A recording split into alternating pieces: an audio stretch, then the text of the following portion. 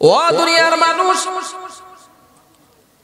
দারুন নদওয়ার ভিতরে আবু জাহেল এবং তার সঙ্গ পাঙ্গ মিলা একটা পরামর্শ সভা করতেছে। রব্বুল আলামিন বলেন, ওয়াকালাল্লাযীনা কাফারু লা তাসমাউ লিহাযাল কুরআনি ওয়ালগাউ ফীহি লাআল্লাকুম তাগলিবুন।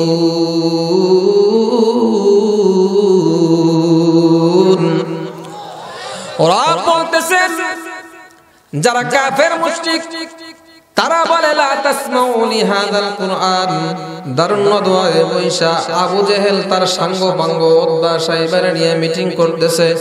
মুহাম্মদ যে কোরআনের কথা বলে, এই কোরআনের বাণী যদি কেউ শুনে জাদুর মতো কাজ করে, সে মুহাম্মদের ধর্মে দীক্ষিত হয়ে যায়। সুতরাং আমাদের দুইটা কাজ করতে হবে। জোরে বলেন, কয় কাজ? কে বলতেছে? ঘুমিয়ে গেছেন নি? আরো জোরে বলেন, কেডা কয়? আবু জেহেল বলতেছে আমাদের দুই কাজ করতে হবে। লা তাসমাউ লিহাযাল কুরআন, এক নাম্বার কাজ হলো এই কোরআনকে শুনতে দিবা না। এই কোরআনকে ওয়ালগাউ ফীহি, এবং যেখানে কোরআনের আলোচনা হয়, যেখানে কোরআনের মজমা হয়, সেখানে হট্টগোল বাজায় দিবা। অর্থাৎ নিজে শুনবে না, আরেকজনকে শুনতেও দিবে। আরো জোরে বলেন, নিজে শুনবেও না। আপনাদের দিগলবাগে এমন লোক আছে না নাই? আরো জোরে বলেন। ডরাইতেছে যেন আমার নিয়ে আবার ঝাবড়া ধরায়। আরো জোরে বলেন, আছে না নাই? মনে রাখবেন, এরা কার দোসর? আবু জেহেলের উত্তরসূরি। কার উত্তরসূরি? জোরে বলেন। নিজে কোরআন শিখতেও না, অপরকে শিখতেও দিবে না। বলে জায়গায় জায়গায় ব্যাঙের ছাতার মতো মাদ্রাসা গজাইতেছে। এত ওয়াজ মাহফিলের কি দরকার? ওয়াজ মাহফিল কমায় করে। ওয়াজ মাহফিলের দরকার আছে না নাই? জোরে কোন। আরো জোরে বলেন। সুতরাং যারা এই জাতীয় কথা বলবে, মুসলমান, ভালো করে দীপ্ত কণ্ঠে তোমাকে বুঝতে হবে, শপথ নিয়ে যাইতে হবে। যারা কোরআনের বাণী নিজেও শোনে না, অপরকেও শুনতে দেয় না, ওরা আর কোনো উত্তর শুনি না, ওরা হলো আবু জেহেলের শয়তান। কথা ঠিক? আর আবু জেহেলের শয়তান সন্তান। সুতরাং আমি নিজে কোরআন শিখতে পারলাম না, আর একজনকে শিখতেও দেব না। এই চরিত্র কার? আবু জেহেলের। আবু জেহেল বলতেছে, সুতরাং মুহাম্মদ যখন কোরআনের বাণী প্রচার করবে, তোমরা শুনবাও না, আর একজনকে শুনতেও দিবা না। বাস পরামর্শ মিটিং এর পর আবু জেহেল চলে গেছে যার যার বাড়িতে। উদ্বা সাহেবও চলে গেছে। রাতের গভীরে আবু জেহেল রব্বুল আলামিনের পয়গম্বর হাবিবে কিবরিয়া কায়নামদার সাহাবে কাবল কাউসাইন ফখরে দু আলম হাদিয়ে রাসূল মাওলায়ে কুল ইমামুল আম্বিয়া আশরাফুল আম্বিয়া তাজদার মদিনা নবী মুহাম্মদুর রাসূলুল্লাহ জোরে বলেন সাল্লাল্লাহু আলাইহি ওয়াসাল্লাম হেরেমের মধ্যে বসে কোরআনুল কারীম মসজিদের ভিতরে বসে তেলাওয়াত আরম্ভ করে দিয়েছে। আবু জেহেল কয়, মিটিং এর ভিতরে সিদ্ধান্ত করছি, সুতরাং এই গভীর রজনীর ভিতরে শেষ রাতে আর কেউ আসবে না। আমি আবু জেহেল যাই একটু দেখে আসি মুহাম্মদ কি তেলাওয়াত করে। সুবহানাল্লাহ কইবেন না? ওতবা মনে মনে ভাবে, ডিসিশন যেহেতু এইটাই পারফেক্ট সিদ্ধান্ত হয়ে গেছে, কেউ তো আর এখন মুহাম্মদের কোরআনের বাণী শুনতে রাতের বেলায় যাবে না। সাইবাও একই কথা, সাইবাও কয় আর কেউ যাবে না। যখন গেছে শুনতে শুনতে কোরআনের অমিয় বাণী শুনতে শুনতে কখন যে ফজরের আজান হয়ে গেছে টের পায় নাই। আজানের পরে আবু জেহেল দৌড় দিয়ে নিজের বাড়ির উদ্দেশ্যে রওনা করেছে। উদ্বাও তাড়াহুড়ো করে রওনা, সাইবাও তাড়াহুড়ো করে রওনা। দেখে একটার সাথে আর একটার মোলাকাত। বলে, ভাইজান তোমরা এখানে কে? বলে, আমি একটু আমার পার্সোনাল কাজে আসছি। অমুকে কয়, আমি একটু পার্সোনাল কাজে আসছি। কিন্তু নেতা আবু জেহেল সাহেব আপনি কেন আসছেন? বলে, মিথ্যা কথা বইলা তোমাদের কাছে লাভ নাই। নিজে পরামর্শে যদিও ডিসিশন দিয়েছি কোরআনের বাণী শুনবো না, শুনতেও দেব না, কিন্তু আমার বাড়ি থেকে মুহাম্মাদের কোরআনের বাণীর মধুর বাণী যখন আমার কানে ভেসে আসে রে, আমি আবু জেহেল ঘরের ভিতরে আর থাকতে পারি না। কোরআনের অমিয় বাণী আমাকে অটোমেটিক মুহাম্মাদের কাছে কাছে টাইনা নিয়ে আসে। আর জোরে বলেন না সুবহানাল্লাহ। हर चे खाही बाशो लेकिन अंधु के दीवाना बाश बा मोहम्मद होश बाशो बा खुदा दीवाना बाश বা মোহাম্মদ হোসে বাসো বা খোদা দিওয়ানা বাস। কবি বলতেছেন তোমার যা মনে চাই তাই তুমি হইতে পারো, কিন্তু মাঝে মাঝে একটু আল্লাহর পাগল হয়েও। সুবহানাল্লাহ জোরে কোন। আল্লাহর পাগল বুঝেন? আল্লাহর পাগল এই সুবহানাল্লাহ আলহামদুলিল্লাহ এগুলোর সুযোগ আসলে একটু পাগলের মতো জোরে কইবেন, জোরে কোন না সুবহানাল্লাহ। বলে লাভ কি? লাভ আছে না নাই? জোরে কোন। কবি বলেন বা মোহাম্মদ হোসে বাসো বা খোদা দিওয়ানা বাস। কষ্ট হইতেছি নি ভাই আপনাদের? বলে মোহাম্মদের ব্যাপারে যখন কোনো কথা বলবা হুশ জ্ঞান ঠিক রাইখা কথা বলবা, কিন্তু আমাদের কিছু ভণ্ডরা আছে যত ফাইজলামি ইতরামি করেন নবীর শানে, আছে না নাই? জোরে কোন। শায়ের কবি বলতেছেন বা মুহাম্মদ হোসে বাসো বা খোদা দিওয়ানা বাস। মুহাম্মাদের শানে যদি কোনো কথা বলতে চাও হুশ কইরা বলিও, কিন্তু আল্লাহর সাথে তুমি দিওয়ানা বাস, পাগলামি কইরো পাগলামি। আল্লাহর সাথে পাগলামি করলে আমার আল্লাহ খুশি হয়। জোরে কন্না সুবহানাল্লাহ।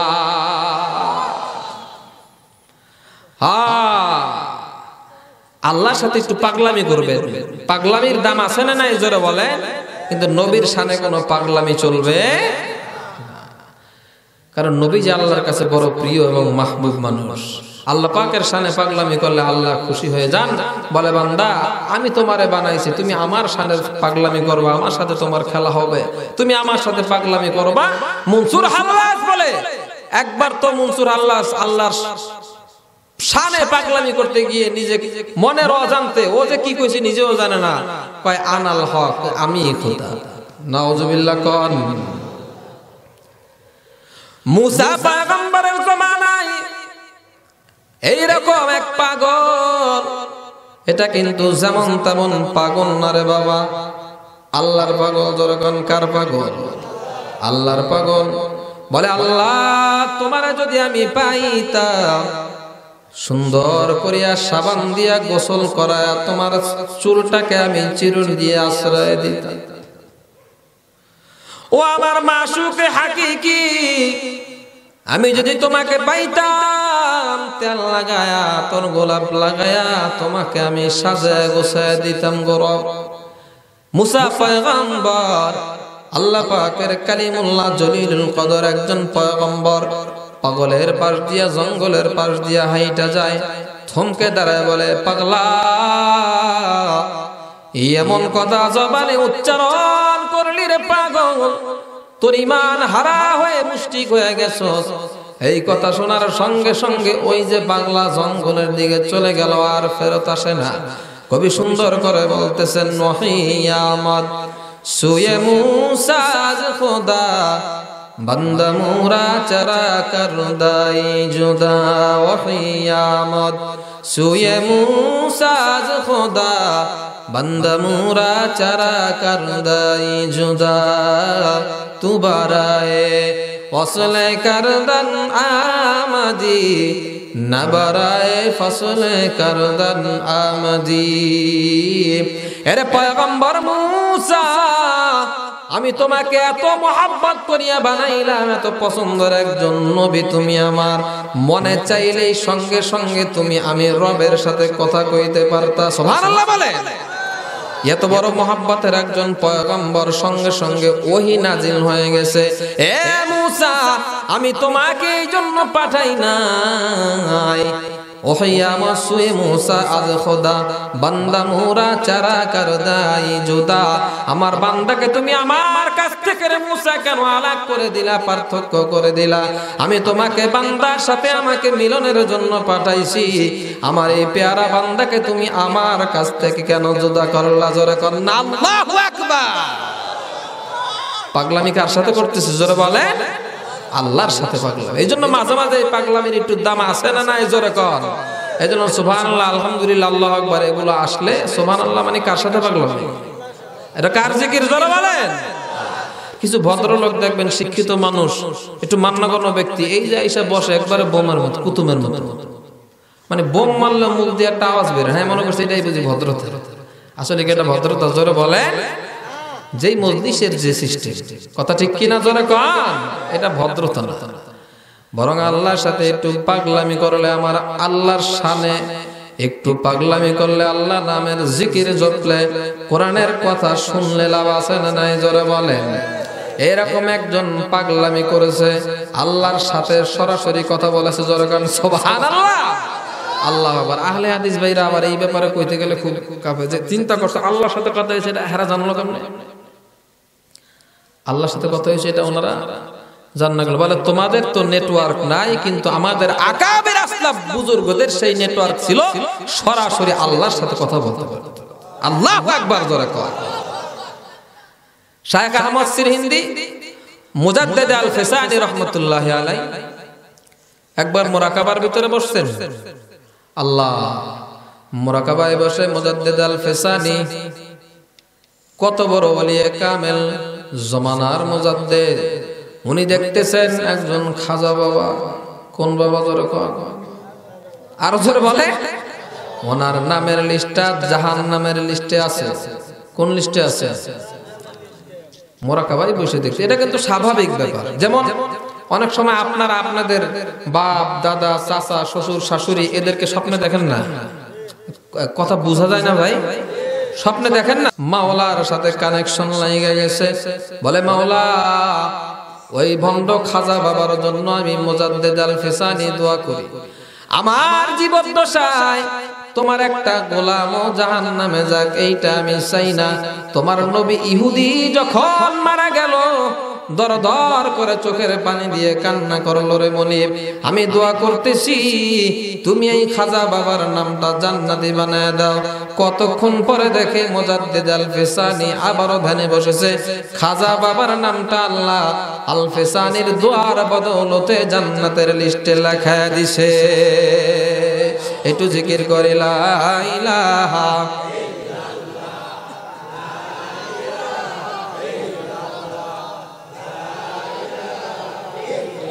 আজরে লা ইলাহা ইল্লাল্লাহ।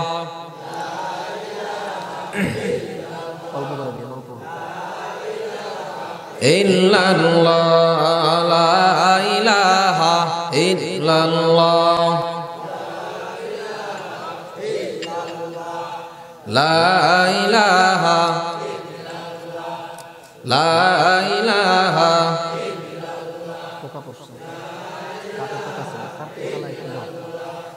লা ইলাহা।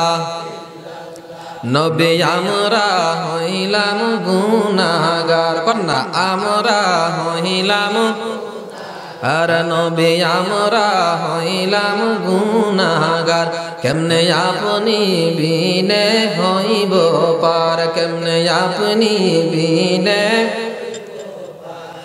দয়া ও গো নবীজি দয়া করে, দয়াল আল্লাহ দয়া করে, তোমার নবীর দাও দিদার। লা ইলাহা জোরে লা ইলাহা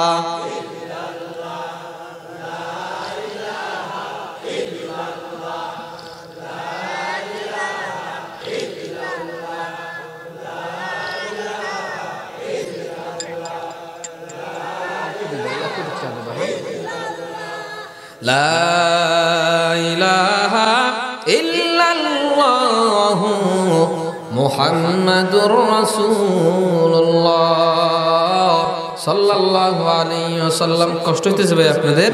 আর একটু সামনে চলবে তো নাকি? না যাইবেন গা আবার?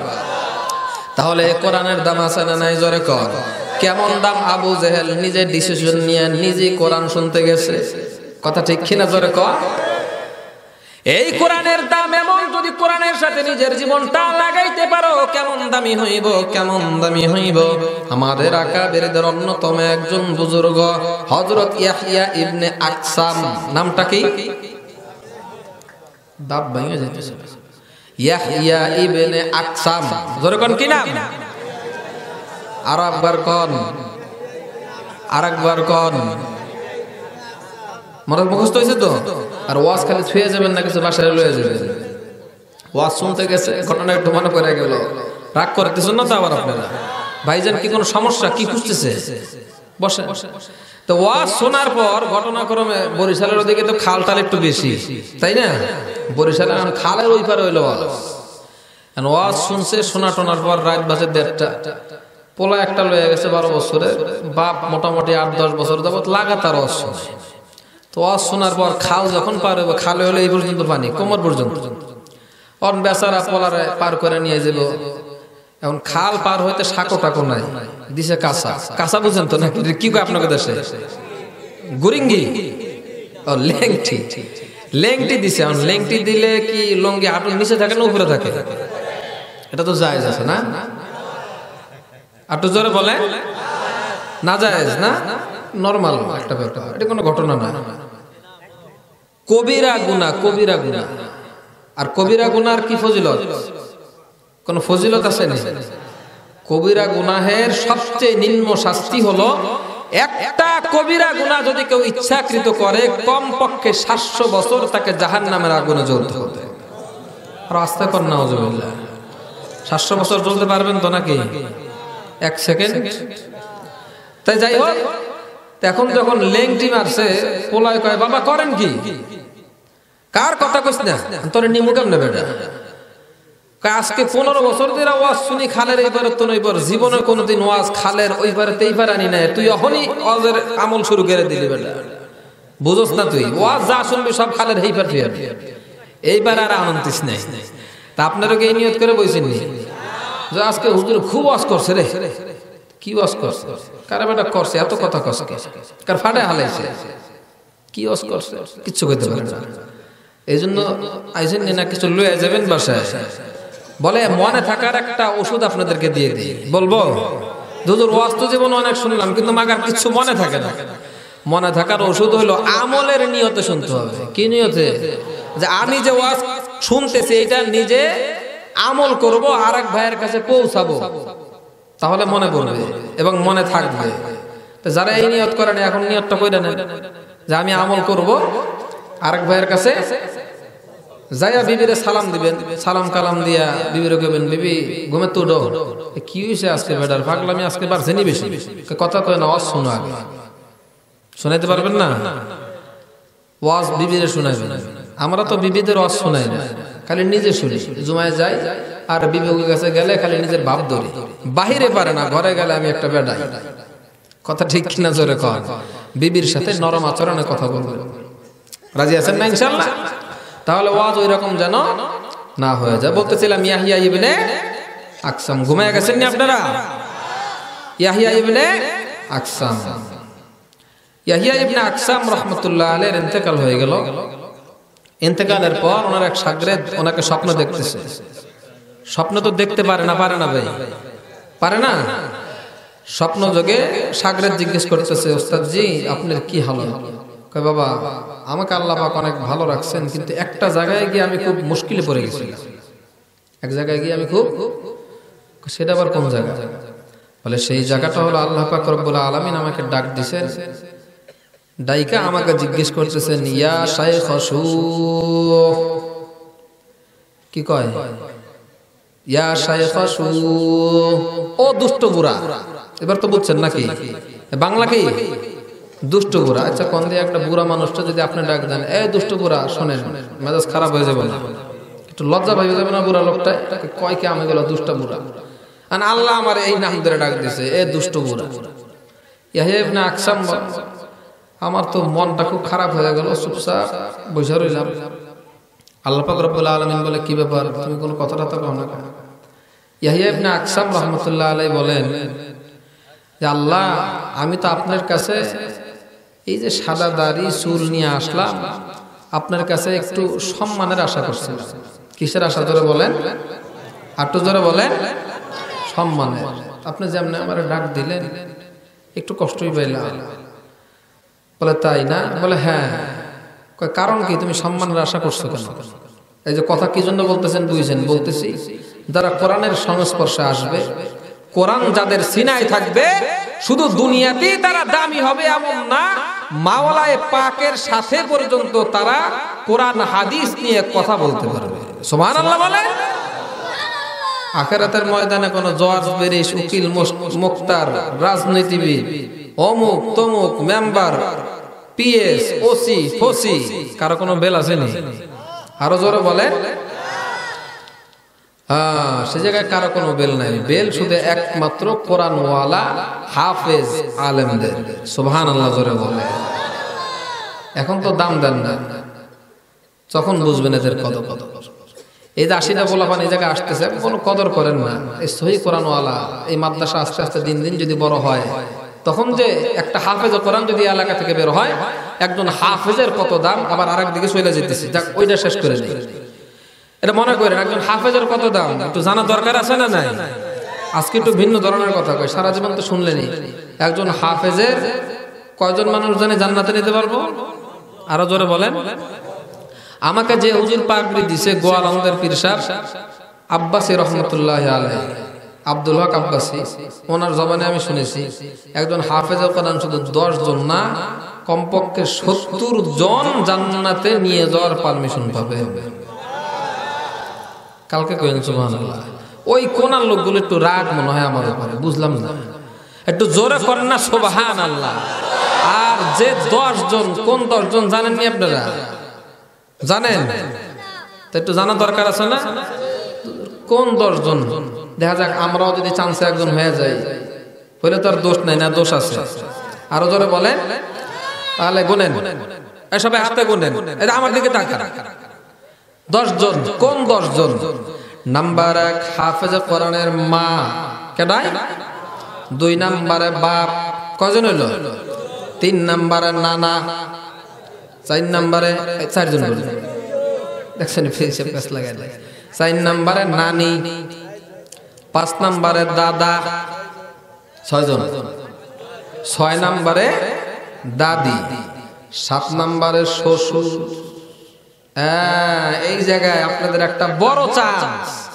মাইয়ারে বিয়ে দিবেন মিয়া, এলাকায় কোন পোলাটা হাফেজ আলেম খুঁজে দিয়ে না, সরকারি চাকরি করে, আর কোনো কথা নাই, তাড়াতাড়ি বিয়ের ব্যবস্থা কর। বিল্ডিং আছে নি, টাকা কদরি আছে, এই দেখা বিয়ে করে। কথা ঠিক কিনা জোরে কর। কারা কারা নিজের আপনাদের মেয়ে আছে কাজের? হাত তুলে দেখেন দেখি, হাত তুলেন। এই কিছু মানুষ আবার কোন বিপদে পড়ি, আর হাত তুলেন। কার কার মেয়ে আছে? হাত তুলেন। করে করে ওই যে এখন একটু বাড়তেছে, সাহস দিছি, হাত নামা। মেয়েদের বিয়ে দিয়ে দিছেন কারা? আর হাত তুলেন।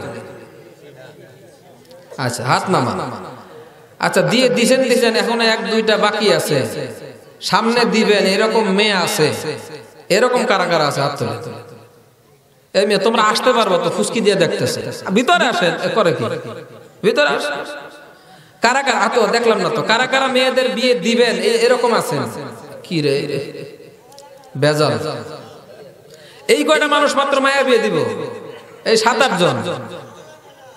জি জি, আচ্ছা, তাহলে দেখেন, মেয়ের বিয়ে যদি দিয়া আপনি তখন কি হবে? কথা কয় না, আলেমের শ্বশুর, তাই তো? হাফেজের শ্বশুর। আলেম হাফেজের শ্বশুর হইলে 7 নাম্বার আপনার একটা সিরিজ। সুবহানাল্লাহ বলবেন না? নাম্বার 8 হলো শাশুড়ি হাফেজের। 9-10 কেনা চান্স আসেনি? 9-10-এর ভিতরে বাবা এমন 2 জন লোক, আব্দুল হাই পাহাড়পুরি রহমতুল্লাহ আলাইহি হাদিসের ব্যাখ্যা করে বলতেছেন, ওয়াশাফাহু ফি, হাফেজ কোরআন এমন 10 জন গুনাহগার যাদের জন্য জাহান্নাম ওয়াজিব হয়ে গিয়েছিল, এই হাফেজ কোরআনের কে আল্লাহ এমন একটা পাওয়ার দিয়ে দিবেন, ওই সুপার পাওয়ারের সুপারিশ ক্রমে ওই 10 জন লোককে জাহান্নামী হওয়া সত্ত্বেও আল্লাহ তাদেরকে জান্নাতে নেওয়ার পারমিশন দান করে দিবে। Super power. সুপার পাওয়ার বুঝেননি? এমপি, মন্ত্রী, মেম্বার, এদের ভিআইপি কিছু লোক থাকে, এদের সাথে আপনি গেলে কোনো কিছু চাবে না, বলে মেম্বারের লোক, জান আমি এমপির লোক, বেটা চিনোস আমারে? তখন কোনো জবাব দেখিতে নাই, আমার চিনোস বেটা? মেম্বারের বাড়ির পাশের বাড়ির পরের বাড়িটাই আমার। ঠেলা কি কয়? কি কয় না? জোরে কয়। মানে মেম্বারের সামসার। এইটা কইলে তো খারাপ দেখা যায়। চিনোস আমি কেটা? মেম্বারের সামসা। এটা তো কইতে পারে না, চেয়ারম্যানের সামসা বলা যায়। এপিএস, আরেকজন আছে পিএস, উনি আবার এপিএস। কত সিস্টেম, দাম। তোমার এই ঘোড়ার ডিমের দাম, মইরা যাইবা, আজকে মরবা, কালকে কবর দিয়ে বাস যাবে, তোমার নামও কেউ নিবে না। কথা ঠিক কিনা জোরে বলে? আর একজন হাফেজে কোরআনের দাম আমার আল্লাহর কাছে দুনিয়াতে যেমন আছে আখিরাতেও আছে। জোরে কোন সুবহানাল্লাহ। নাম্বার 9 এবং 10 এর ভিতরে যে হাফেজে কোরআনটা, এখন তো মাদ্রাসাটা ছোট আছে, এক সময় বড় হবে। জায়গির বুঝেন না আপনারা? জায়গির বুঝেন না? কিছু কিছু মানুষকে বাসায় রাইখা খাওয়ায়, কয় হুজুর এই ছেলেটাকে মাদ্রাসা থেকে কোনো খাওয়ান দাওয়ানোর ব্যবস্থা করা লাগবে না, আমি এর জিম্মাদার নিলাম, ডাইল ভাত যা খাই এই হাফেজটা ছাত্রটা আমার বাড়িতে খাইব। এমন মানুষ আছে না নাই? কিছু জোরে কর। আব্দুল আইবারপুরি রাহমাতুল্লাহি আলাইহি হাদিসের ব্যাখ্যা করতে গিয়ে বলেন 9 এবং 10 নম্বরে হলো যে বাসায় থাইকা তলবে ইলমটা হাফেজ আলেম হইছে, ওই বাসার গৃহকর্তা এবং কর্ত্রী স্বামী স্ত্রী এই দুইজনকে আল্লাহ 9 এবং 10 নম্বরে জান্নাতে যাওয়ার পারমিশন দান করে দিবে। এই জন্য পয়গম্বর হাদিসে বলতেছেন কুন আলিমান, তুমি আলেম হও। কষ্ট হইতেছে না আপনাদের? তুমি কি হও? আমরা আপনার এই জায়গায় কারা কারা আলেম আছেন? 1 নম্বরে বাপ, 2 নম্বরে মুতাআল্লিমান, আলেম হইতে পারো না, ছাত্র হয়ে যাও। বলে হুজুর বয়স আমার 88, কেমনে ছাত্র? সুযোগ আছে না নাই? আমি আমার মুরব্বী কিছু ছাত্রদেরকে এসার পরে 4 দিন নিজে পড়াই। আপনারা ইমাম সাহেব বলবেন, দেখবেন আপনারাও ছাত্র হয়ে যাবেন। আলিফ বাতাসাও শিখতে পারেন নাই, আপনার মরণ আয়েশা গেছে। 5 বছর ধরে আলিফ বাতাস শিখতে পারতেছেন, কিন্তু মরণ হয়ে গেছে। আল্লাহর পয়গম্বরের হাদিসের ভাষ্য অনুযায়ী মান খরাজা ফি তলাবিল ইলমি ফাহুয়া ফি সাবিলিল্লাহ হাত্তা ইয়ারজিআ, যে ইলমে দ্বীন শিক্ষার জন্য নিজের গৃহ থেকে বের হইল, যতক্ষণ নিজ ঘরে আবার ফেরত না আসলো, অর্থাৎ ঘরে ফেরা মাকসাদ না, এই ইলমে দ্বীনের সাথে লাইগা থাকলো, কিছু শিখতে পারুক আর না পারুক, আল্লাহর পয়গম্বর বলেন হাত্তা ইয়ারজিআ ফাহুয়া ফি সাবিলিল্লাহ হাত্তা ইয়ারজিআ, সে আল্লাহর রাস্তায় আছে, অর্থাৎ মইরা গেলে শাহাদাতের মর্যাদা লাভ করবে। তাহলে তলবে ইলম হওয়ার সুযোগ আছে না নাই? জোরে কর। আপনার জীবনের সব চলে, ব্যবসা বাণিজ্য চাকরি বাকরি সব চলে, কিন্তু কোরআন শেখার সময় পান না। আসলে এটা একটা শয়তানের ধোঁকা। কথা ঠিক কিনা জোরে কর। তাহলে 1 নম্বরে না পারলে 2 নম্বরে সুযোগ আছে। বলে হুজুর 2 নম্বরেও পারি নাই, কপাল পোড়া। নাম্বার 3, যদি তুমি আলেম না হইতে পারো, তলবে ইলম না হইতে পারো, আও মুস্তাইনান, আলেম এবং তলবে ইলমের সাহায্য করো। বলে হুজুর আমার তো টাকা পয়সা নাই। বলে সাহায্য খালি টাকা পয়সা দিয়েই করে না, মাঝে মাঝে দোয়া দেওয়াও হয়, পরামর্শ দেওয়াও হয়। কথা ঠিক কিনা জোরে বলেন। এটা তো পারবো নাকি? বলে সেইটাও যদি না পারেন আর একটা চান্স আছে। আও মুহিব্বান, তুমি আলেম এবং তলবে ইলমকে ভালোবাসো। টাকা লাগবে না? ভালোবাসতে টাকা লাগে। বলে ভালোবাসবেন কেমনে? আইসে একটু জিজ্ঞেস করবেন, সালাম কালাম, মাশাআল্লাহ বাবা তুমি পড়ালেখা করো, হুজুর একটু খেয়াল টেয়াল রাখেন, আলহামদুলিল্লাহ আপনি অনেক কষ্ট করতেছেন আমাদের এই এলাকার মাদ্রাসার জন্য। এটাই তো ভালোবাসা। কথা ঠিক কিনা জোরে বলে। 4 নম্বরে যদি তুমি থাকো, পয়গম্বরের আদেশ বাস্তবায়ন হয়ে যাবে, তোমার নাজাতের ফয়সালা হয়ে যেতে পারে। আর এই 4 কাতারেও যারা নাই, ওলা তাকুনিল খামিস, হাদিসের ব্যাখ্যায় মুহাদ্দিসিনে কেরাম লেখেন আই আদুওয়ান, 5 নাম্বার হয়ো না, 5ম ব্যক্তি হয়ো না, অর্থাৎ আলেম এবং তলবে ইলমদের শত্রু হয়ো না। তা আমরা আলেম হব, না হলে ছাত্র হব, না হলে তাদের সাহায্য করব, না হলে ভালোবাসবো। 4 কাতারের যে কোনো 1 কাতারে থাকবো। রাজি আছি তো ইনশাআল্লাহ? আর মাইয়ারে বিয়ে দিমু কার সাথে? আমার কিন্তু সিরিয়াল নাই, আমি বিবাহিত। আবার কয়েন না হুজুর অস্করা মানে মাইয়া খুঁজতেছে, চান্স নিয়ে একটা যদি পাওয়া যায়। না না, আপনাদেরকে নসিহত করে গেলাম। আমার বিশ্বাস দৃঢ়, একজন আল্লাহর গোলাম অবশ্যই থেকে আমল তো করতে পারে। যান আপনার 2 মেয়ের বিয়ে দিলেন জেনারেল শিক্ষিত লাগে, কিন্তু 1 মেয়ের বিয়ে দিবেন আলেমের লাগে। আর আমি আলেম ওলামার সাথে বিয়ে দিলে কত ফায়দা, কোনো যৌতুক দিতে হইব না, কিচ্ছু দিতে হইব না। কথা ঠিক কিনা জোরে বলেন। আর হাসরের ময়দানে লাকি আপনি আলেমের শ্বশুর হিসেবে জান্নাতে যাওয়ার পারমিশন পেয়ে যাবেন। সুবহানাল্লাহ বলেন। তাহলে বলতেছিলাম ইয়াহিয়া ইবনে আকসাম, ইয়াহিয়া ইবনে, মনে আছে তো আপনাদের? কষ্ট হইতেছে নি ভাই? আপনাদের কষ্ট হলে একটু বললেন, তাড়াতাড়ি শেষ করে দেব। ইয়াহিয়া ইবনে আকসাম যে ইলমের সাথে থাকলে আল্লাহর সাথেও কথা বলা যায়, তাই না ভাই? হ্যাঁ। ইয়াহিয়া ইবনে আকসাম বলতেছে, মাবুদ তোমার কাছে আমি তো একটু সম্মানের আশা করেছিলাম।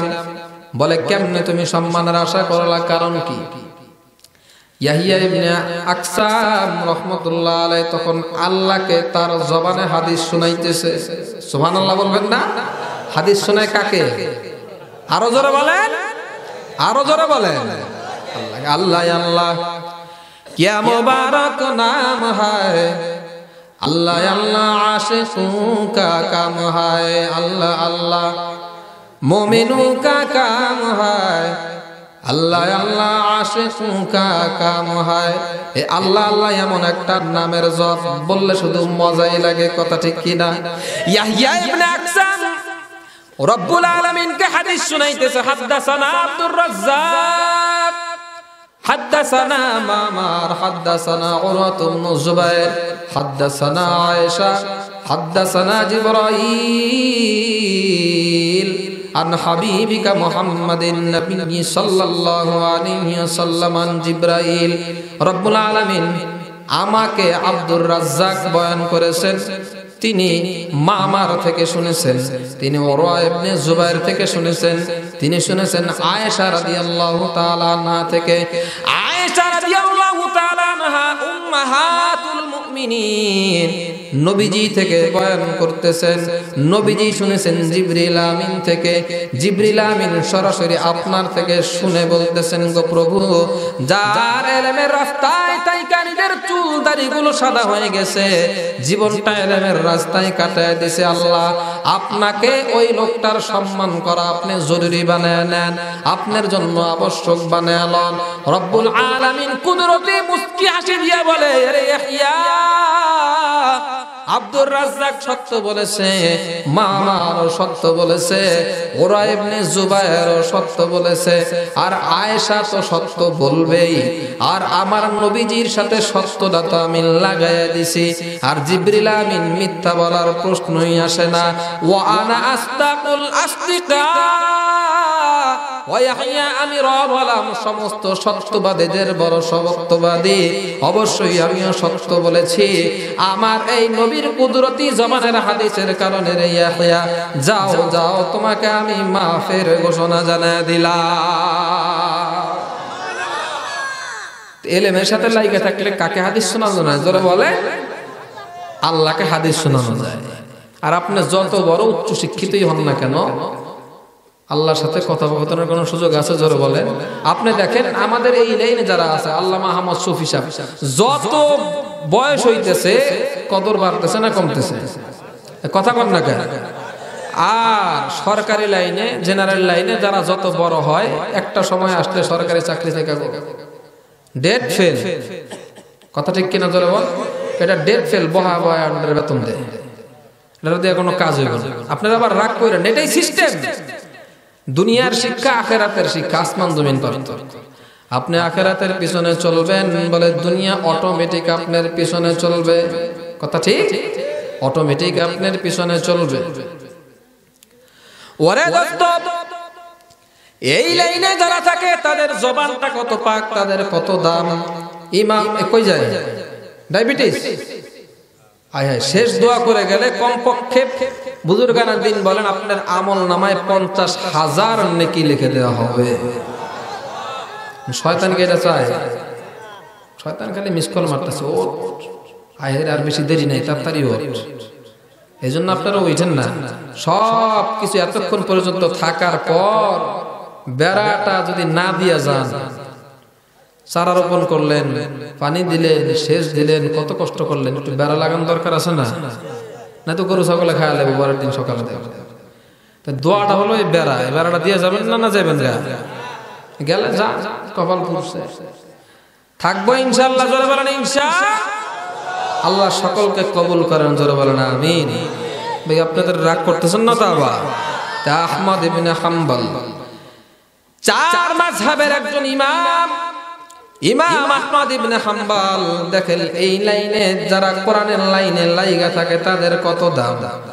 হযরত ইমাম আহমদ ইবনে হাম্বল রাহমাতুল্লাহি আলাইহি বিভিন্ন সময় সরকারি ভাবে ওনার উপরে জুলুম আসতো, নিষেধাজ্ঞা আসতো, জেল জুলুম পোহাইতে হইতো। যারা কোরআনের কথা বলে, কোরআনের মজমার দামি কথা বলে, কোরআন নিয়ে চলে, মাঝে মাঝে বিপদে পড়তে হয়। কথা ঠিক কিনা জোরে কোন? এই নিয়ম সেই নিয়ম, অমুক তমুক। আজকে তো বড় বিপদের অবস্থা আপনাদের কে। আমরা তো কোরআন শোনাইতে আসি আর আপনারা শুনতে চান না, চইলা যান। কথাই মনে পড়ে গেল। অথচ আগের জমানার লোকদের সিস্টেম ছিল, তারা কোরআনের বাণী শোনার জন্য তাদের কাছে যাইত। ইমাম আহমদ ইবনে হাম্বলের এককে এরকম আছে। আর আপনাদেরকে দূর দারাজ থেকে উলামায়ে কেরাম দাওয়াত করে আইনা কথা শোনায়। সেইখানে আবার বড় শর্ত মর্ত আছে যে শুনবো হুজুর, অনেক শর্ত। কি শর্ত? যে একটু সুরসার থাকতে হইবে, টান টান একটু ভালো হইতে হইবে, লোকজন যেন একটু জমায় রাখে, কথাবার্তায় রসকস থাকতে হবে, নাহলে ওয়াজ শুনুন না। কথা কন না কেন? নাইলে কিন্তু ওয়াজ শুনুন না। এই জাতীয় বক্তা দাওয়াত দিয়ে কি আজি? আপনাদের উচিত ছিল যাই আওয়াজ শোনা, আর আপনাদেরকে আইসা আওয়াজ শোনায়। এরপরে কত শর্ত। যদি তাই না হয়তো অন্তত আজকে এই প্যান্ডেল এরকম 10 গুণ হওয়ার দরকার ছিল। কথা কন? আজকে সব দুনিয়ার নিজাম উল্টো হয়ে যাচ্ছে। যাই হোক, আহমদ ইবনে হাম্বল রহমতুল্লাহ আলাইহির উপরে সরকারি নিষেধাজ্ঞা। উনি জেলে আছে। ইমামে শাফি রহমতুল্লাহ আলাই তাকে স্বপ্ন যোগে দেখানো হইতেছে যে আহমদ ইবনে হাম্বলকে যায় একটা সুসংবাদ শোনায় দেন। জালেমের জুলুম সহ্য করার কারণে উনি যে জেলে আছেন, এই জন্য আল্লাহ পাক রব্বুল আলামিন তাকে জান্নাতের সুসংবাদ জানাইছেন। আর একটু জোরে বলা যায় না? কাকে স্বপ্ন দেখাইতেছে? ইমাম শাফি। উনিও মস্ত বড় একজন ইমাম। ইমাম শাফি রহমতুল্লাহ আলাইহি স্বপ্ন দেখার পর সকালবেলা ওনার গোলাম তাকে পাঠিয়ে দিয়েছেন যে যাও, এই সুসংবাদ আমি শাফির পক্ষ থেকে ইমাম আহমদ ইবনে হাম্বলকে তুমি যে শোনায় দাও। গোলাম গেছেন, ইমাম আহমদ ইবনে হাম্বলকে সুসংবাদ শোনায় দিয়েছেন। আহমদ ইবনে হাম্বল সুসংবাদ শোনাইলে, কেউ যদি আপনাকে সুসংবাদ শোনায়, সুন্নত হলো তাকে কিছু গিফট করা, হাদিয়া দেওয়া। কি দেওয়া? হাদিয়া। বুঝুন তো আপনারা? হাদিয়া দেওয়া। হাদিয়া দিবেন, সুসংবাদ দিলে হাদিয়া দিবেন। আমরা আজকে হাদিয়া দিই তো ঘুষ। ঘুষ এটা কই হাদিয়া? হাদিয়া না, এটা ঘুষ। আর হাদিয়া হলো এমন জিনিস, যে জিনিস মানুষের কল্পনায় আসবে না, যে আমাকে এইটা দিতে পারে, এটা তার কল্পনাও থাকবে না, এটার নাম হাদিয়া। গোলাম যা বলতেছেন, ইমাম আহমদ ইবনে হাম্বল গো, ইমামে শাফির আমি একজন গোলাম, আমি একজন খাদেম। ইমাম শাফি রহমতুল্লাহ আলাইহির পক্ষ থেকে, আল্লাহর পক্ষ থেকে এলকা করার স্বপ্নের বাণী আপনাকে শুনাইতে এসেছি গো ইমাম। ও ইমাম আহমদ, জেলখানার জুলুম নির্যাতন ভোগের এই কষ্ট নির্যাতন সহ্য করার কারণে ইমাম শাফি রহমতুল্লাহ আলাইহি আল্লাহর পাকের পক্ষ থেকে স্বপ্ন যোগে দেখেছেন আল্লাহ পাক রব্বুল আলামিন আপনাকে জান্নাতের সুসংবাদ জানাইছে। আহমদ ইবনে হাম্বল বলে, জেলখানার ভিতরে এত বড় একটা সুসংবাদ তুমি আমাকে শোনাইলা, আমি তোমাকে কি হাদিয়া দেব? তবে নাও, আমার এই শরীরে যে একটা জুব্বা দেখতেছো, প্রতিদিন শত শত চাবুকের আঘাতে আমার জুব্বাটা ফেরে গেছে। দেখো, জালেমের জুলুমের নির্যাতনের শিকার। আহমদ ইবনে হাম্বল নিজের জুব্বাটা খুলে গোলামকে হাদিয়া দিয়ে দিলেন। আহমদ ইবনে হাম্বল বললেন, আগামীকাল থেকে জালেম যখন আবার আমার শরীরে চাবুক মারবে, কষ্টটা আমার আরেকটু বেশি লাগে। কাপড় নাই, কাপড় থাকলে বাড়ির পরিমাণটা একটু কম হইতো, আঘাতটা একটু কম লাগতো। কথা ঠিক কিনা ভাই? আর একটু বেশি লাগবে সকাল থেকে, কিন্তু নবীর সুন্নতকে আমি ছাড়তে পারি না। যাও, তোমাকে জুব্বা হাদিয়া দিলাম। গোলাম জুব্বাটা ভাঁজ করে সুন্দর করে, কেমন মস্ত বড় ইমাম আহমদ ইবনে হাম্বল জুব্বাটা ভাঁজ করে মাথায় লইয়ে ইমাম শাফি রহমতুল্লাহ আলাইহির ঘরের দিকে রওনা করছেন। ইমাম শাফি রহমতুল্লাহ আলাইহির ঘরে যাওয়ার পর সালাম কালামের পর ইমাম শাফি বলেন, গোলাম ইমাম আহমদ ইবনে হাম্বল তোমাকে যে হাদিয়া দিছে একটু দেখাও দেখি। সুবহানাল্লাহ বলবেন না? গোলাম খাদেম বলে, ও ইমাম আহমদ ইবনে হাম্বল যে আমাকে হাদিয়া দিছে আপনি কিভাবে জানেন? এ গোলাম, ইমাম আহমদ ইবনে হাম্বল তো কোরআন ওয়ালা এমন একজন আল্লাহর প্রেমিক, নবীর মহব্বতের এমন একজন প্রেমিকই রে, জিন্দেগি কোনদিন কুরবান হয়ে যেতে পারে। ইমাম আহমদ ইবনে হাম্বল সুন্নতের উপর আমল করবে না, এটা জিন্দেগিতে হতে পারে না। গোলাম বলতেছে ইমাম আহমদ ইবনে হাম্বল আমাকে ওনার শরীরের থেকে এই জুব্বাটা হাতিয়ে দিছে, বলে আমাকে একটু অল্প সময়ের জন্য জুব্বাটা দিবা? বলে জি জনাব নেন। ইমাম শাফি রাহমাতুল্লাহ আলাইহি জুব্বা লইয়া নিজের হাম্মাম খানায় গেছেন। হাম্মাম খানায় আসার পর জুব্বাটা একটু ভিজা অবস্থায় খাদেমের কাছে আবার হস্তান্তর করলেন। খাদেম ডাক দিয়া বলে ইমাম, শুকনা জুব্বা লইয়া ভিজা অবস্থায় কেন আমার হাতে আবার দিলেন? ঘটনা বুঝলাম না। ইমাম শাফি রাহমাতুল্লাহ আলাইহি বলে রে খাদেম, আমি ইমাম আহমদ ইবনে হাম্বলের এই জুব্বাটাকে ভিজায়া এক গ্লাস পানি রেখে দিয়েছি। আমি এক গ্লাস পানিকে বালতির সাথে মিক্স করে আমার ফ্যামিলিকে ওসিয়ত করে যাব, আমার মৌতের শেষ গোসলটা যেন আহমদের জুব্বা ভেজানো পানি দ্বারা হয়ে যায় রে খাদেম। কেননা আমার মনে কয় যদি আল্লাহর কুতুবের জমানার জবরদস্ত আলেম কোরআন ওয়ালাই প্রেমিক পাগলের জুব্বা ভিজানো পানি দ্বারা যদি আমাকে গোসল দেওয়া হয়, আমার মনে হয় আল্লাহ রাব্বুল কবরের আযাবটা মাফ করে দিতে পারে। এটা হলো ভিন্ন একটা জগৎ। আমি যখন আল্লাহ পাক আমাকে যখন মদিনা মক্কায় নিলেন, আমার বড় ভাইয়ের আমাকে একটা পরামর্শ, এটা কিন্তু আবার কোনো হাদিস কোরআনের কথা না, একটা ব্যক্তিগত আমল। এই জন্য আপনারা আবার হুজুরের জুব্বা ভিজে গ্লাসের পানি রেখে ওসিয়ত করে যায়। এটা হলো কোনো ক্ষেত্রে কারো মহাব্বতের বহিঃপ্রকাশ। কথা ঠিক কিনা জোরে বলেন? তা আমাকে পরামর্শ দিল যে শাকিব, তোমার মদিনাতে তুমি জান্নাতুল বাকিতে যাইবা, তোমার হাতের নখ পায়ের নখগুলো কাইটা, পুলিশ তো সেখানে দাঁড়াইতে দিবে না, দেখলে সমস্যা, একবারে ভিতরের দিকে চলে যাইবা, যে কোনো একটা জায়গায় একটা ছোট্ট ইটের কোনা নিয়া তোমার হাত পায়ের নখগুলো জমিনে দাফন করে আসো। তা আমার বড় ভাইরা আমার ওস্তাদ হন, আমি ওনাকে জিজ্ঞেস করলাম হুজুর কারণ কি? এটা আলাদা কোনো এটা কাউরে আবার বইলো না, কারণ তাহলে মানুষ আবার আমল করবে। এটা উমুমি ভাবে আমল করা যাবে না, পার্সোনাল একটা ব্যাপার। আল্লাহর কাছে দোয়া করব, আল্লাহ আমার মওত তো এই মদিনা মক্কাতে হইল না, কিন্তু আমার শরীরের কিছু অংশ তোমার এই রহমতি মদিনাতে, তোমার নবীর মসজিদে নববীর পাশে জান্নাতুল বাকির জান্নাতি মেহমানদের সাথে আমি দাফন করে গেলাম। কিয়ামতের দিন, হাসরের দিন, যে যেইখান থেকে মারা গেছে ওই বান্দা ওইখান থেকে উঠবে। তোমার শরীরের কিছু অংশ যদি জান্নাতুল বাকি থেকে উঠে, আল্লাহ পাক এই উসিলায় তোমাকেও মাফ করে দিতে পারে কি পারে না? জোরে বলে। তাহলে কোরআন ওয়ালা তারা কেমন দাম মুহতারাম হাজিরিন। তাহলে এই যে একটা মাদ্রাসা, এই মাদ্রাসা আপনাদের এলাকার জন্য রহমত না বরকত কিনা? জোরে বলে, আরো জোরে বলেন, রহমত কি রহমত না? কিন্তু একটু দুঃখজনক, আপনারা মাদ্রাসা থেকে দূরে কেন থাকবেন? এই মাদ্রাসা থেকে কাছে কাছে আসেন, মাদ্রাসা কাছে কাছে আসেন। রাজি আছি না ইনশাআল্লাহ আমরা সবাই?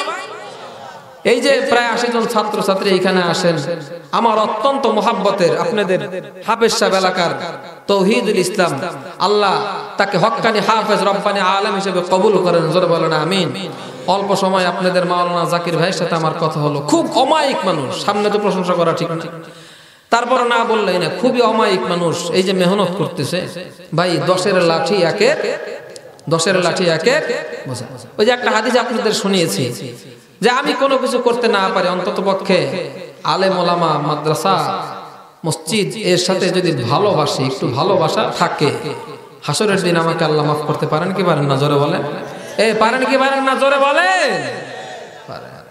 মুহতারাম হাজিরিন, তাহলে মাদ্রাসারা যে মেহনত করতেছে, আজকে মাদ্রাসা ছোট, কোন এক সময় এই দিগল বাকে এই মাদ্রাসা 20 বছর 30 বছর পর একটা বড় মাদ্রাসা হতে পারে কি পারে না? জোরে বলেন।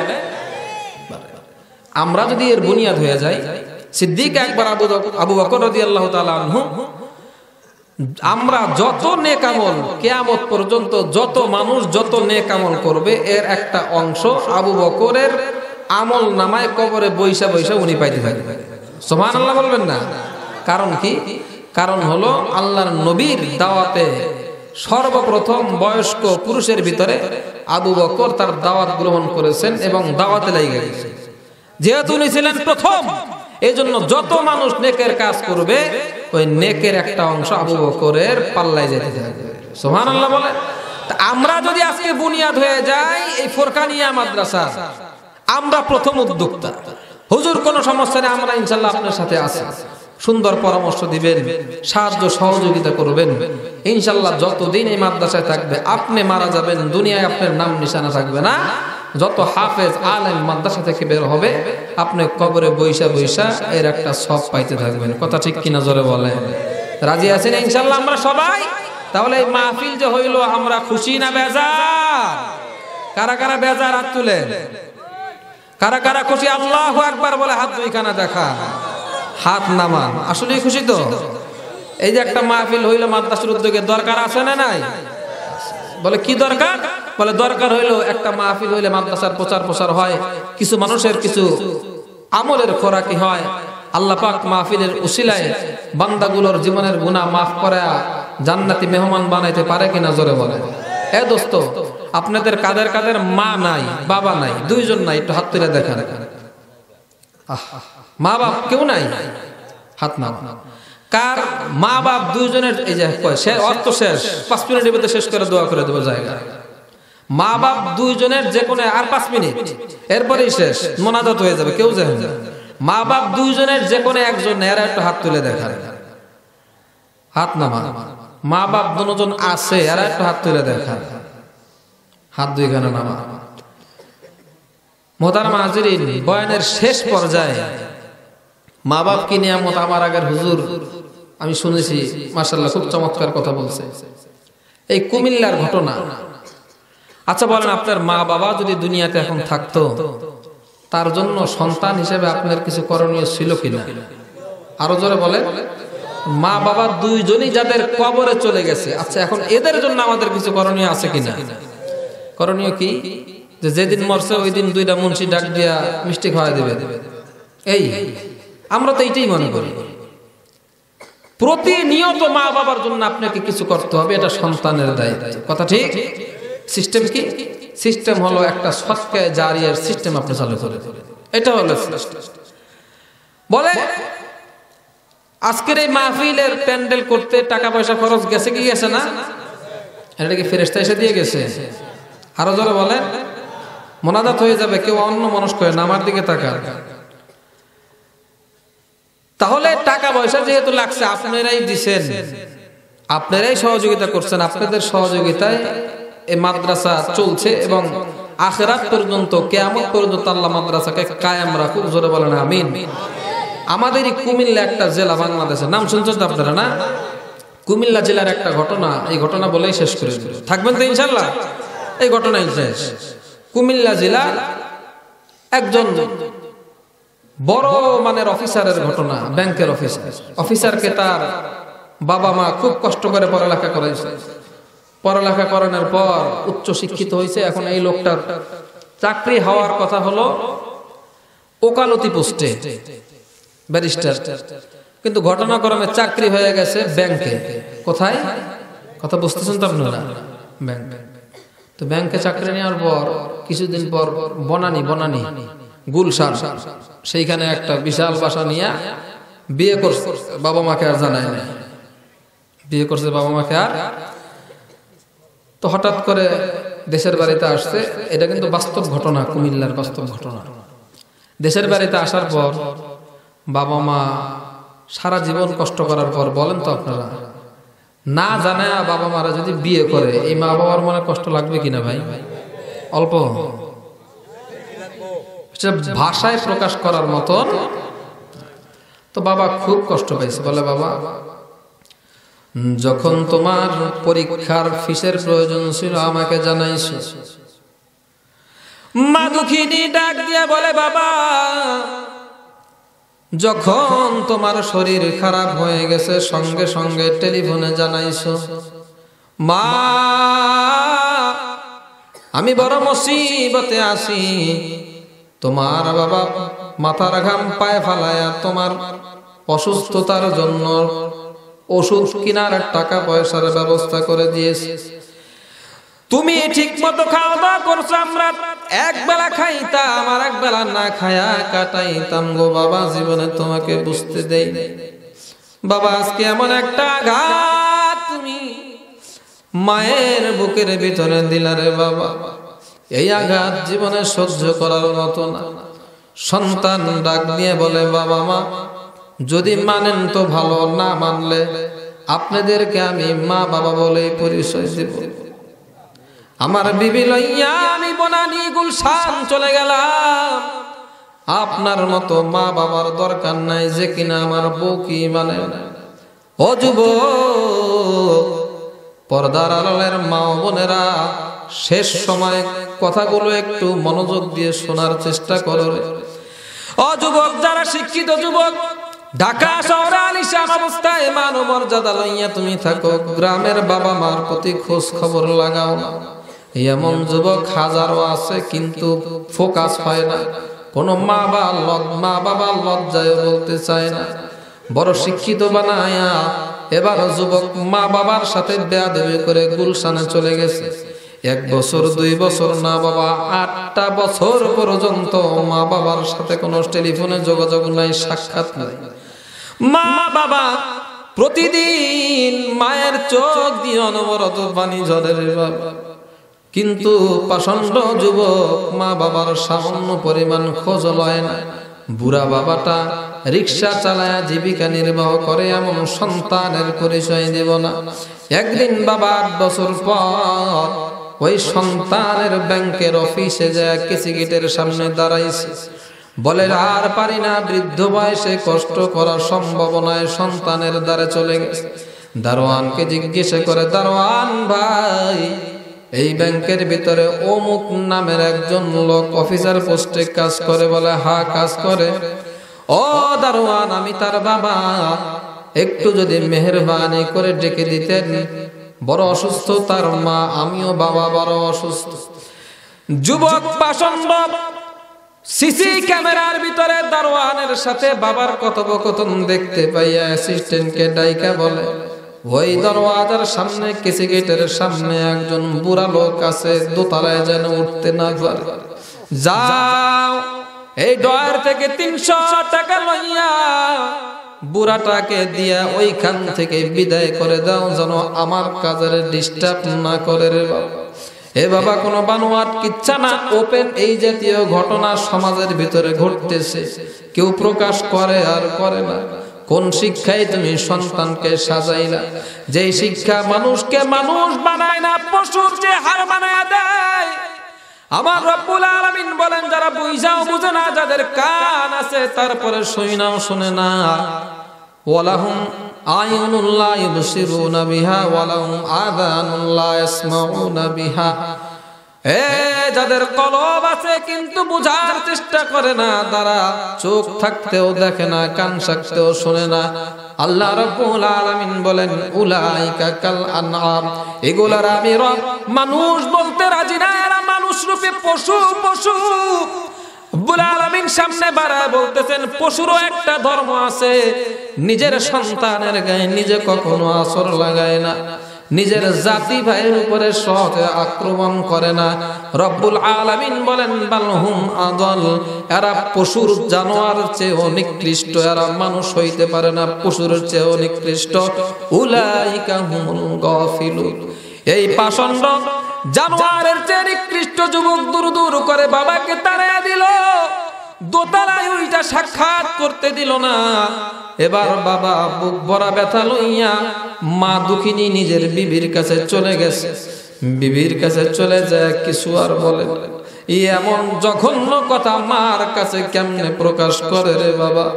এর জন্য ভালো মন্দ কিছুই বলে না, বলে সন্তানের ব্যাপারে কিছু জিজ্ঞেস করব।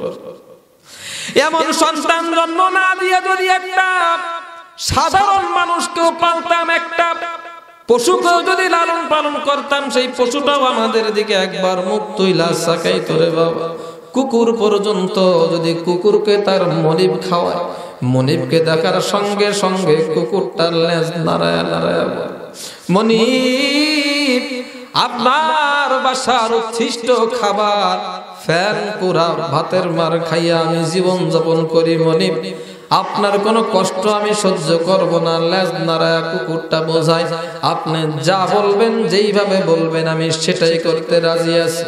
কিন্তু কিছু মানুষ রূপী পাষণ্ড জানোয়ার সমাজের ভিতরে কিছু সন্তান আছে, বাবা মা যখন বৃদ্ধ হয়ে যায় বাবা মা গুলো তার কাছে বোঝা হয়ে যায়। এই পাষণ্ড যুবক 8 বছর পর কিছুদিন পরে সেন্ট্রাল মসজিদ গুলশানের খুতবা খতিব হলেন যাত্রাবাড়ি মাদ্রাসার মুহতামিম হযরতুল আল্লামা মাহমুদুল হাসান দামাত বারাকাতুহু। এই মাহমুদুল হাসান দামাত বারাকাতুহুর জুমার বয়ানের ভিতরে বয়ান শুনতেছে, উমা জান্নাতুকা ওয়া নারুকা, হে মা বাপ তোমার হলো জান্নাত, মা বাপ হলো তোমার জাহান্নাম। যারা মা বাপকে কষ্ট দিল, হাজারো টাকা করে ঐশ্বর্য ধন সম্পদ তুমি যত নামাজ রোজা সদকা হজ যাই করো, আল্লাহর দরবারে কানা করের মূল্য নাই। যুবকের ভিতরে কথাটা খুব অ্যাটাক করেছে। আমি 8 বছর যাব আমার মা দুঃখিনীর সাথে ফোনে পর্যন্ত যোগাযোগ করি না, আমার বাবাকে আমি দূর দূর করে তাড়িয়ে দিয়েছি। তাহলে আমি এমন নির্বোধ যুবক, আমার কোন নেক আমল তো আল্লাহর কাছে বুঝি কবুল হইতেছে না। যুবক ওই দিন রমজানের দিন ছিল রে বাবা, রমজান মাস, শুক্রবার জুমার বয়ানের পরে মনে মনে ইরাদা করলো কুমিল্লার উদ্দেশ্যে রওনা দিবে, মা বাবার কাছে মাফ চাইয়া জীবনের গুনাহগুলো মাফ করে নিবে। যুবক কিছু ইফতারি কিনে মা বাবার জন্য কুমিল্লার তিশা গাড়িতে রওনা করেছে। যাইতে যাইতে প্রচন্ড জ্যামে পড়ার কারণে ইফতারির সময় অভাব, 7টা 8টার দিকে যায় উপস্থিত যুবক। নামার পর দেখে গ্রামের ভিতরে একটা লোকজন নাই, কোনো রিক্সাওয়ালা নাই। একজন মুরব্বী গোছের লোককে ডাইকে বলে, মুরব্বী বাবা আমার অমুক বাড়িতে যাব, যদি আপনি একটু ব্যবস্থা করে দিতেন রিক্সা কোথায় পাওয়া যাবে। মুরব্বী বাবা ডাক দিয়া বলে, যুবক এত গভীর রাত, গ্রাম অঞ্চলে 7টা 8টা 9টা বাজলেই কোনো মানুষ পাওয়া বড় কঠিন হয়ে যায় রে বাবা।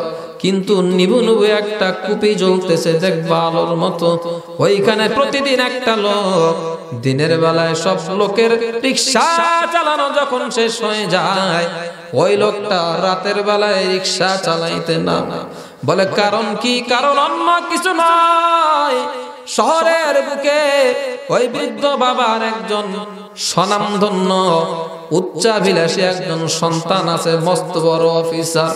দিনের বেলায় যদি দেখে লোক এই মুরব্বী রিক্সা চালায়, তার সন্তানের মান সম্মানে আঘাত ঘটবে। এই জন্য দিনের বেলায় রিক্সা নিয়ে বের হয় না রে যুবক। যাও যাও, মনে হয় ওই লোকটা রাতের বেলায় থাকতে পারে। এবার যুবক যাইতে যাইতে যাইতে যাইতে ওই যে আলো জ্বলে কুপির সামনে চলে গেছে, যা দেখে সমস্ত মুখটা ঢাকা, মাফলার জড়ানো, প্রচন্ড শীতের রাত, একটা প্লাস্টিকের জুতা মোজা পরা, চাদর পরা অবস্থায়, মাফলার জড়ানো অবস্থায় রিক্সা নিয়ে একটা মুরব্বী গোছের লোক বসে আছে। এবার যুবক সাহেব পিছন দিয়া ডাক দিয়া বলে, বুড়া বাবা যাইবানি অমুক বাড়িতে। ওরে বাবা, সন্তান যদি 100 বছর পরেও ডাক দেয়, মা বাবা সন্তানের কণ্ঠ চিনবে কিনা জোরে বলে, আরো জোরে বলেন, চিনবে কি চিনবে না? বাবা এবার পিছনের দিকে ঘুরে দেখে আর কেউ নয়, পাষণ্ড যুবক তার সন্তান। সন্তানকে দেখা সঙ্গে সঙ্গে চিনে ফেলেছে, কিন্তু মুখটা মাফলার দিয়ে ঢাকার কারণে সন্তান বাবাকে চিনতে পারে না। বলে, স্যার কই যাইবেন কোন? অমুক বাড়িতে যাব। বলে, উঠেন, কিন্তু আমি বেশি জোরে চালাইতে পারবো না। বলে, আচ্ছা আপনি চালান। এবার এক কদম পেট্রোল রিক্সার দেয়, আর এক পাও বাজান সামনে আগায় না। এমন সন্তান, যে সন্তানের জন্য আমাকে রাতের বেলায় বুড়া অবস্থায় রিক্সা বাইতে হয়, এই সন্তান আজকে আমি সেই সন্তানকে লইয়া রিক্সা চালাই আমার বাড়ির দিকে যাইতেছি। যাইতে যাইতে দেখে ওই বাড়ির দিকে রওনা। উঁচু একটা ঢাল অতিক্রম করে রিকশাটা উঠবে, এমন সময় মুরব্বী মানুষ বড় কষ্ট হইতেছে। ধমক দিয়ে আমার বুড়া তাড়াতাড়ি চলো, রিকশা চালাইতে পারো না, রিকশা লয়ে নামছো কেন? একটা থাপ্পড় দেওয়ার জন্য বুড়া বাবাজির উপরে হাতটা উঠাইছে। বুড়া বাবাজি মাফলারটা সরায় এবার ঘুইরা তাকে বলে, মার সন্তান, আমার গালে তোর থাপ্পড় বসায়, তোর মতো কুলাঙ্গার সন্তান থাপ্পড় মারলো, আমি বাবার কিছু আসে যায়। বাবার পায়ে জড়ায় ধইরা যুবক কান্দে, বাবা না বুঝিয়া অন্যায় করেছি, দীর্ঘ 8 বছর তোমাদের সংবাদ নিতে পারি নাই, আমাকে মাফ করে দাও, আমার মা দুঃখিনীর কাছে আমাকে লইয়া যা। এবার বাবা মায়ের কাছে সন্তানটাকে নিয়ে গেছে, বলে আজকে 3 দিন যাবত তোমার মা এত অসুস্থ, তার একটু দানা পিনা কেনার জন্য আমাদের কাছে টাকা নেই, 1 মুঠ মুড়ি আর একটু পানি খাই আজকে 2 জন ইফতার করেছি রে বাবা, তোমার মা হাঁপানির রোগী, একটু ঔষধ কেনার পয়সা আমি জোগাড় করতে পারি নাই রে বাবা। এবার সন্তান যায়া দেখে ঘরের চারপাশ থেকে কিসের যেন গুনগুন গুনগুন শব্দ পাওয়া যায়। ব্যাগটা ফালায়া সন্তান দৌড়ায়া যায় দেখে রে মাদুকিনী হাঁপানির রোগে জনমের মতো বিদায় নিয়ে গেছে। যুবক বাবাজিরা, এটা কোন কল্প কাহিনীর ঘটনা না। এমন অনেক যুবক তোমরা আছো বিয়ে করার পর মা বাবারে পর করে দাও, অথচ যেই মা বাবার কারণে তুমি দুনিয়া দেখলা, এখন ওই মা বাবার কদর তোমার কাছ থেকে উঠে গেছে। আজকে মাহফিলের প্যান্ডেল থেকে যাইয়া তুমি মাপ চাইবা, এ আল্লাহ এবং আল্লাহ গোলাম মা বাবা 2 জনের কাছে মাপ চাইলে কিন্তু দাম কমে না রে বাবা, দাম বাড়ে। কথা ঠিক কিনা জোরে বলেন? মায়ের পা ধইরা যদি ক্ষমা চান, মা ক্ষমা চাইতে দেরি হবে, মাফ করতে দেরি হবে না। কিন্তু যদি জনম দুঃখিনী মা হারায়া যায়, জীবনে কিন্তু আফসোস করে আর শেষ করতে পারবেন না রে বাবা। ও বাবা, বয়ান শেষ আর লম্বা করব না। ওই মা বাবা যাদের হারায় গেছে, মা বাবা দুনিয়া থেকে যাদের বিদায় নিয়ে গেছে, মা বাবার জন্য কিছু করার দরকার আছে না নাই? জোরে কোন কিছু করার দরকার আছে না নাই? জোরে বলেন। যদি দরকার থাকে মাত্র 5 মিনিটের ভিতরে মা বাবার কথা একটু স্মরণ করেন, যে মা বাবা আল্লাহ আমি অনেক অপরাধ করছি, মা বাবা আজকে নাই, আমার মা যদি আজকে থাকতো হুজুর আমি তো মাফ চেয়ে নিতাম, কত কষ্ট দিয়েছি মারে, আমার বাবার কথা শুনি নাই। যাদের মা বাবা জীবিত আছে তাদের কাছে মাপ চাইবেন, কিন্তু যাদের নাই এখন তাদের কি করবে? তেমন মা বাবা হারায় গেছে, মা বাবা হারা 2-3 জন সন্তান আমি একটু দেখব। আগামী বছর এই মাহফিল কিয়ামত পর্যন্ত হওয়ার দরকার আছে না নাই? জোরে বলেন। এই মাহফিল আগামী বছর হবে, আপনারা চান কি চান না? জোরে বলেন। তাহলে 2-4 জন যুবক, বুড়া না, আমি 2-4 জন যুবক মাত্র 3 মিনিট সময় দিব।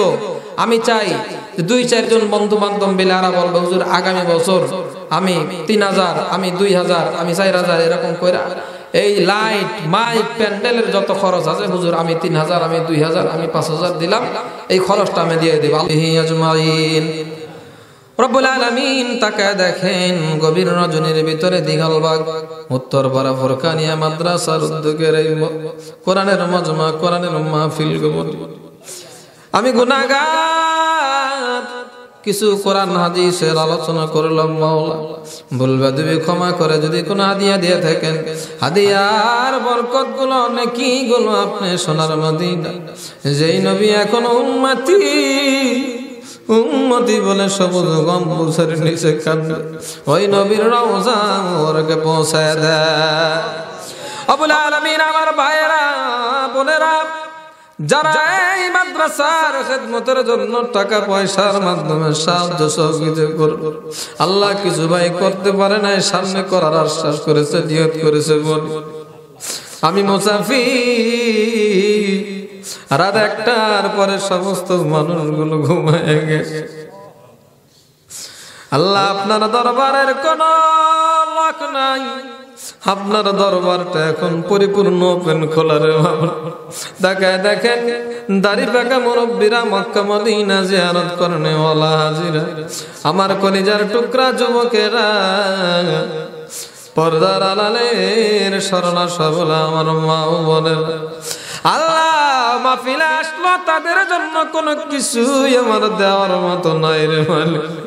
কচি কাঁচা কিছু মাসুম বাচ্চারা এখনো এইখানে জায়গা রয়েছে, কি দিয়ে তাদেরকে বিদায় দিব গো আল্লাহ। আপনার খাজানার ভিতরে তো অভাব নাই, আপনার কাছে দোয়ার দরখাস্ত মাওলা, আমার ভাইগুলার আমনে বেগুনা মাসুম বানায়া যার যার বাড়িতে যাওয়ার তৌফিক দান করে দিয়ে রব্বুল আলামিন।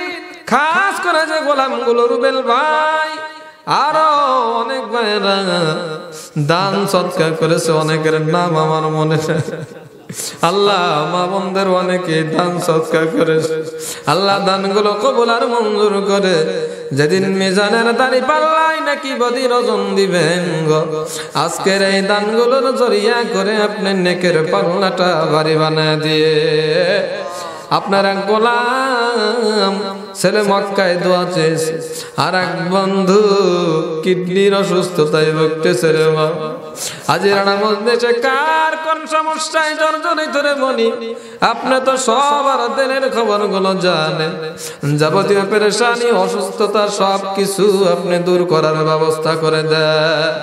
খাস করে যাদের মা নাই আল্লাহ, কার জানি জনম দুঃখী বাবা, কোন আম বাগানের নিচে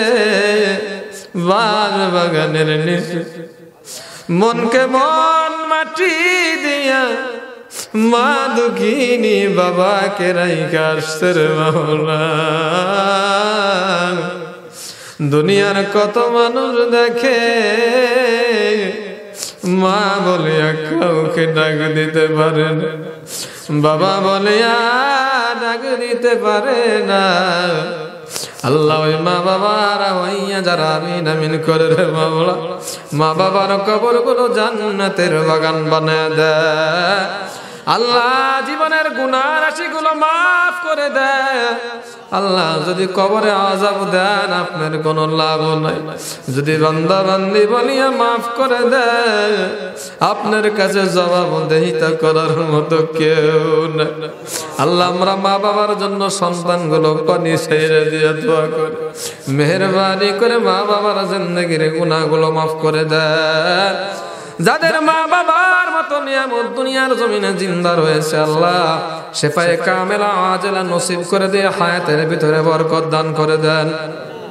খাস করে যাদের উদ্যোগে মাহফিল হইল জাকির হুজুর আমার আর কলিজার টুকরা মোহাম্মতের ছোট ভাই তাওহীদ পরিচালনায় ছিল। আল্লাহর যুবক ভাইরা, স্থানীয় গণ্যমান্য মুরব্বীরা, সভাপতি সহ সভাপতি সহ আরো যারা বিভিন্ন ভাবে সার্বিক দিক দিয়ে বুদ্ধি পরামর্শ দিয়ে অর্থ দিয়ে সাহায্য সহযোগিতা করল। আল্লাহ দুনিয়ার মানুষ জানুক আর না জানুক, দেখুক আর না দেখুক, এই জান্নাতের বাগান সাজাইতে যারা হেল্প করলেন মনি, মাদ্রাসার পিছনে যারা বিভিন্ন ভাবে সাহায্য সহযোগিতা করেছে এবং করলো, সামনেও করবে, আখিরাতের কঠিন ময়দানে আজকে যেমন দানের একটা লিস্টি করা হইল রে মাওলা, লিস্টিটা ধরিয়া ধরিয়া আমার ভাই বোনগুলারে আপনি জান্নাতে যাওয়ার সুযোগ দান করে দিয়ে আল্লাহ আমাদের জীবনটাকে নবীর তরিকায় চলার তৌফিক দান করে দিয়েন। আল্লাহ জীবনে যেন গুনাহ না করি তৌফিক দান করে দিয়েন। হালাল তরিকায় জিন্দেগি গঠনের তৌফিক দিয়ে দেন। আল্লাহ খাস করে আমার ভাই জাকির ভাই আলেম মানুষ, ইলমে দ্বীনের খাদেম হিসেবে কবুল আর মঞ্জুর করে নেন। আল্লাহ সভাপতি একজন আলেম মানুষ, সভাপতি সাহেব মাস্টার সাহেব তাদের হায়াতে বরকত দান করেন। তৌহিদ না বিমিরে পরে আল্লাহ হাক্কানি আলেমে দ্বীন বানায় দেন। এই দিগল বাগ এলাকাবাসীর জন্য নাজাতের জরিয়া বানিয়ে দেয়, ঘরে ঘরে আলেম পয়দা করার তৌফিক দান করে দেয়। আল্লাহ সন্তানগুলোরে সুশিক্ষায় শিক্ষিত করার তৌফিক দান করে দেয়।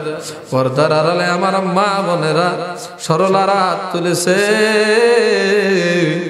আমার মা বোনদের আগমনকে কবুল করিয়া লন, স্বামীর খেদমত করে জান্নাত কামায়ের তৌফিক দান করে দেন। আল্লাহ স্বামীর নাফরমানি থেকে আপনি হেফাজত করিয়েন, স্বামীর ইতাআত করবার তৌফিক দান করে দিয়ে আমার মা বোনেরা যারা দান করেছে, বিবি খাদিজা, মা আয়েশা, বিবি রহিমার সাথে জান্নাতে যাওয়ার তৌফিক দান করে দিয়ে আল্লাহ যা চাইবার ছিল চাইলাম, আরো যা দরকার আপনি তো ভালো জানেন। জান্নাত চাইতে পারলাম, আপনি গায়বী খাজানা থেকে পূরণ করার ব্যবস্থা করে দেন। রব্বানা তাকাব্বাল মিন্না ইন্নাকা আনতাস সামিউল আলিম ওয়া তুব আলাইনা ইন্নাকা আনতাত তাওয়াবুর রহিম। রব্বানা ইগফিরলি ওয়া লিওয়ালিদাইয়া وللمؤمنين يوم يقوم الحساب رب ارحمهما كما ربياني صغيرا رب ارحمهما كما ربياني